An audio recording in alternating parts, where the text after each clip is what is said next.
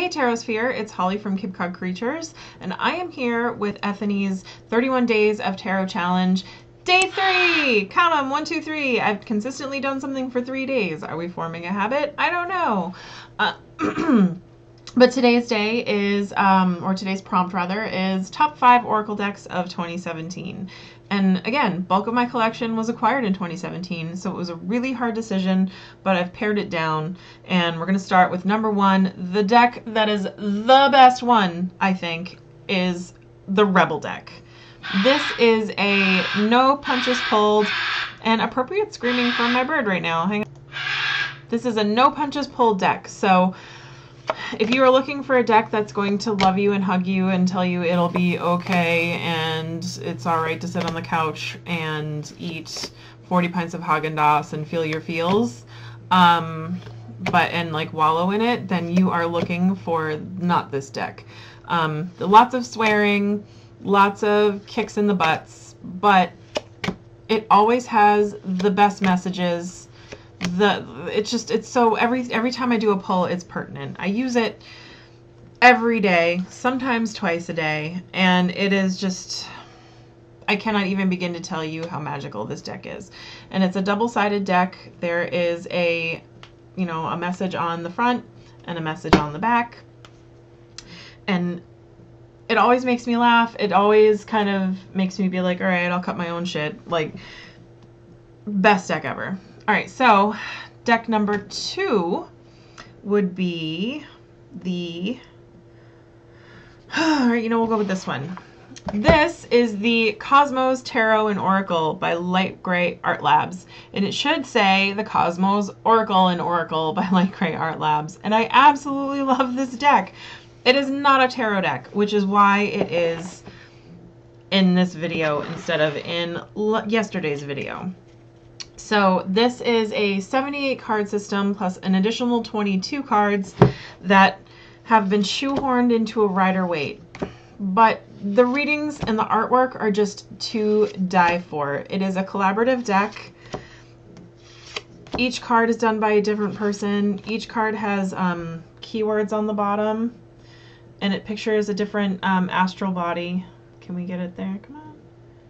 No, we can't. I can't get it to focus. Oh well. So again, it's a beautiful, the cardstock is amazing. It's totally 100% worth the purchase. If you don't already own this deck, add it to your collection.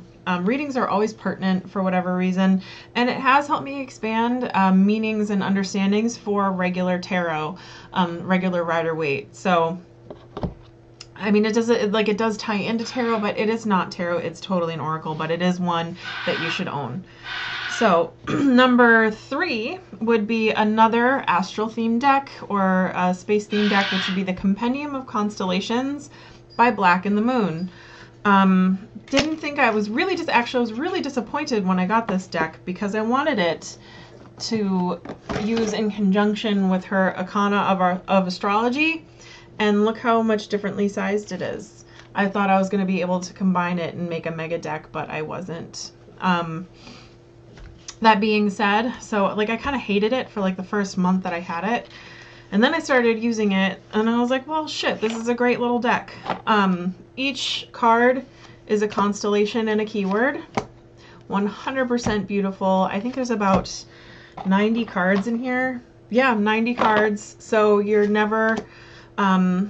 it never gets old. I find with some Oracle decks that are like 40 cards and under, they tend to get a little stale, but this has enough variety, and where it's just one keyword and there's no booklet that comes with it, I find that like there's just plenty of room for interpretation. And my favorite way to use this deck actually is to fan them out face down, and then I use my pendulum to select the card for me. And I always find that when I do it that way, the messages are not only pertinent, but they're kind of like, okay. And then it's cards I would never, it's being chosen from places I would never choose a card for myself either. I always pull one from the bottom, one from the middle, and one from the top when I do readings. And this is like the pendulum makes me go all over the place, and then the message is always super pertinent. So, I don't know, creepy, but it is what it is. Damn you, tarot, this is why nobody likes you. All right, so the fourth deck is the Inner Star Oracle deck.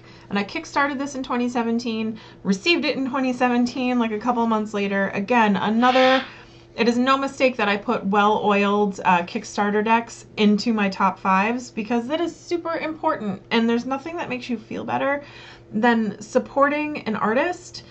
And like, you know, there's just a small indie like project. There's nothing, it feels amazing. And then to have that project also be run professionally and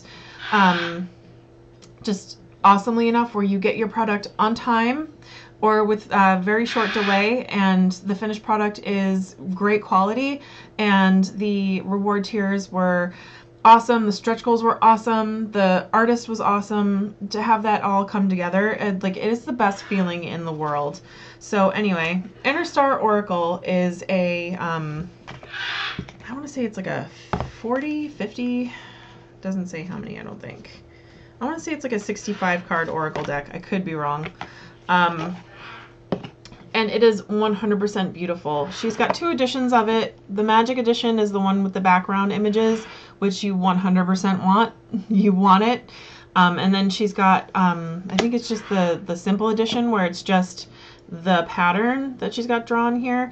And that's a great one for traveling and stuff if you don't want to ruin this. But like, honestly, the layers of images underneath each of the sacred geometry drawings just makes the deck. I get more out of the images underneath than I do out of the actual design that she's got going on. The colors are bright. The phrases are pertinent. They're not too self-helpy. They're not too I hate to say it, but they're not too like Indigo Child. Although if you wanted to add an Indigo Child, you know, Star Seed kind of a deck to your collection, this would be the one that I would tell you to add. I like it even better than I like the Star Child Tarot. But it's a great deck. You totally need to add it. But I find that sometimes with this kind of aesthetic, like the crystal-y, you know, flower crowns and whatnot, like that kind of aesthetic, usually what happens is the phrases are way too self-helpy and they make not a lot of sense, and that just drives me batshit crazy. But this deck is definitely way more, like, honestly, for a deck that's so like up in the air and like that kind of like I have a hard time describing it, but it's got a certain feeling to it, and it definitely doesn't feel like, I don't know, it's like it's up here. Like, there's definitely some high vibrations coming off of this deck, but for a deck that's vibrating so high, it's very grounded. So if you are a very grounded person, you're going to have trouble using a deck like Sacred Creators, or you're going to have trouble using a deck like Star Child Tarot. That being said, this deck I have had no problem with. So this is for the people who are grounded that want to be less grounded but need a deck that's less grounded to be grounded, if that makes any sense at all. But that's the best way I can think of to describe it. And then last but not least at all actually, is a deck by a girl who is impossible to hate. She is, and coming from me, believe me, if there was a way to hate her, I'd have found it by now. Her name is Melly Test, and she is the creator of the Dancing Unicorn Oracle. And Melly, I've said it 1,000 times if I have said it once, for the love of God and all that is holy, please do a Kickstarter for this deck on, like, with the production value it deserves. Game Crafter is awesome. This is a Game Crafter deck, you guys. So you need to go in knowing that it's when you purchase it on Game Crafter. So know that it is Game Crafter quality. But this deck deserves to be picked up by Harper Elixir. It deserves to be picked up. It deserves the same production quality as Inner Star Oracle. I mean, it is just 100% beautiful. Each of the images is hand painted. So Dancing Unicorn Oracle, large size, thankfully, but this makes this deck kind of expensive on Game Crafter. Melly went with the larger sized cards. She went with the better quality cardstock. She went with the 2-part box, and it comes with a little booklet inside to help you interpret the cards. And then it also comes with I think it's a 90-page PDF download where she expands on the meanings of the cards And then it also, she's just like, she's jam-packed a lot of stuff into this deck. Some of it I don't understand or don't jive with, but that doesn't mean that it won't jive for somebody else. She's included what's called Anahata Code Assisting Frequencies and Powerful Sacred Activations. So I'm not far enough along my spiritual path to even know what either of those are. I have been using them as affirmations, and then I don't know what an Anahata code is. I would have to look into that. But anyway, this is the Dancing Unicorn Oracle. Each one is hand painted. The backgrounds are also hand painted. She does a lot of mixed media painting. And if ever there was a hug deck that you needed to own, it would be this. This is just the most amazing deck. This is like the fun. So if Rebel deck had a sibling that was a little less, like, this person swears a little more, but is still down, like, so Rebel deck swears a little more, and this is the younger sister that hasn't quite learned about swearing yet, but is still down to party. It's so cute. It's an amazing deck. It's just so inspirational. I use it as an inspiration deck. Like, if I'm feeling shitty and I just, like, can't handle the punch in the face that Rebel deck is going to give me, and I just kind of need a little pick-me-up and, I just need a unicorn. This is the only unicorn deck I own, by the way, you guys. There are several decks out there with unicorns in them, and this is the only. So this should speak volumes to you about the fact that I own it. It's just so good. And I hemmed and hawed about buying it for a little while because I couldn't justify, like, it's Game Crafter, and that's kind of a lot of money. I want to say this deck was like $50. And I still bought it anyway. It just really spoke to me. I do like this one.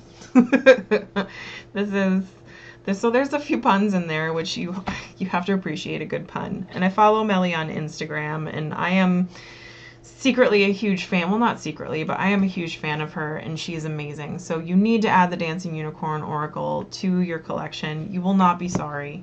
And that is it for my top 5 decks. I do have two honorable mentions, and that would be the Amethyst Oracle, which teams with the Idiosyncra deck. Didn't quite make it because a lot of people already have it, know about it, and it would be like, oh, if there was a top 5 Tarot Oracle deck pairs, like, it would have made the list. But totally adorable artwork. Like, it's just super duper cute. Almost made my top 5, but I decided the top 5 were more important. But again, pertinent readings, super awesome. I think it's Make Playing Cards is the one who, you know, they're the ones who are responsible for printing the deck. It's decent quality. It goes really well with, like I said, Idiosyncra, and really cute readings with that. And then the other one, super fun, and it has absolutely nothing to do with anything, is this is the longest video I think I've filmed for this challenge so far, by the way, is Food Fortunes. Honestly, I cannot get enough of Food Fortunes. It is just, if ever there was a parody deck, I think this is more of a parody deck than it is like a really good, well, it's a really good Oracle deck, but the way that you're supposed to use it is you're supposed to pick the King of Mains. That's what I'm talking about. The way that you're supposed to use it is to help you decide what it is you're going to eat for dinner. And it is just so good.